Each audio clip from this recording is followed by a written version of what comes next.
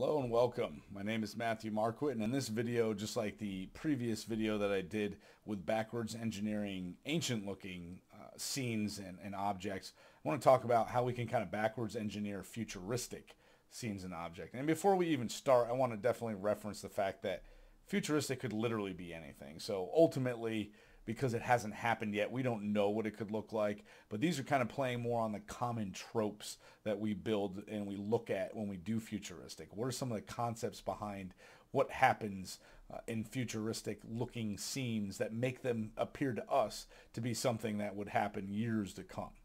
So let's start taking a look at some of these images here. And just like in the last one, this is from Tron, from the movie Tron. But I asked the students, like, what are we seeing here? Like, what are the materials? What are the colors that are going on? What is happening? What really makes something look futuristic? And a lot of things that I'll get, of course, is the materials being things like glass and rubber and metal. A lot of things that are man-made, right? Stuff that isn't just going to come naturally out of the ground. So anything futuristic tends to be very man-made. So something that is obviously constructed or built using machinery or other advanced tools. Now another big one, of course, is the lighting. So you'll see there's a lot of glowy lights. Okay, so that really often sells a futuristic scene is the type of lighting. And it's interesting how they try to do a lot of contrast in a lot of futuristic scenes where you get very dark areas with very light areas on top of the fact too. So those are important things to keep in mind when it comes to that. And then color-wise, you'll see that in this case we're dealing with a complementary color scheme, but almost always it seems, and I don't know why it is, but this is how it works.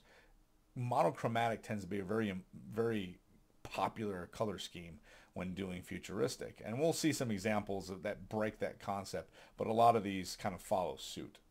So here's another image. Now this could be something that we would see today. It's not super futuristic, but it is something that could relatively exist, but the idea is it looks like it could be something from the future, and the reason is we see a lot of reflective surfaces, right? A lot of lighting, a lot of very shiny looking stuff, because shiny stuff, right, so unless it's kind of water in real life or ice or something to that effect, we don't see a lot of super shiny things in real life. So when we see them on other objects, it kind of feels more man-made, right? So we're kind of getting that effect. But once again, as I mentioned, very monochromatic. We're just playing with blues, and that's about it. So let's take a look at the next image. So this image is actually from Final Fantasy.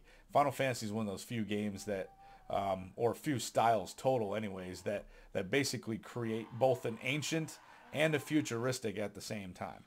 And so when you're trying to do that, you can see right here they do a pretty good job of that, where we get this futuristic, but it's like almost we went back in the past, like maybe a Horizon Zero Dawn thing, where it feels almost like you're in the past because it's so far in the future of like this destroyed futuristic scene. And they do kind of break, once again, that monochromatic theme. So this is an example of a futuristic scene that does kind of break a lot of the tropes, but that's why Final Fantasy always has a very interesting thing going on.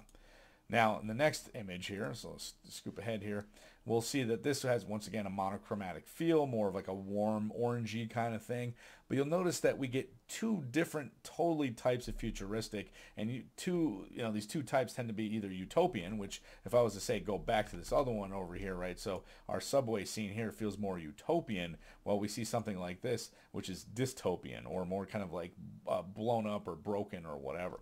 So you can see that these, the way the metal is, the things are more grimy. Obviously with a planet exploding and a ship exploding, yes, that feels dystopian. But we still get the effect with the way that the lighting is super dark, where we'll see in contrast to utopian, it's usually the lighting is very bright, right? Both monochromatic, but we'll see that the color schemes tend to be cool in utopian and warm in dystopian. So we can keep seeing like some of this stuff in some of these other images. So here is another utopian, right? So very bright, very, like I said, cool colors that we're using here.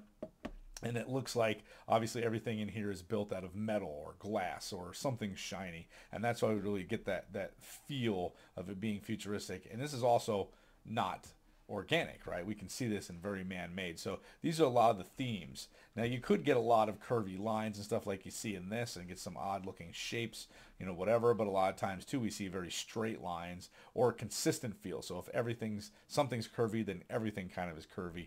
If some things are straight, then a lot of things are straight. This is a dystopian one. This is actually from Unreal Tournament.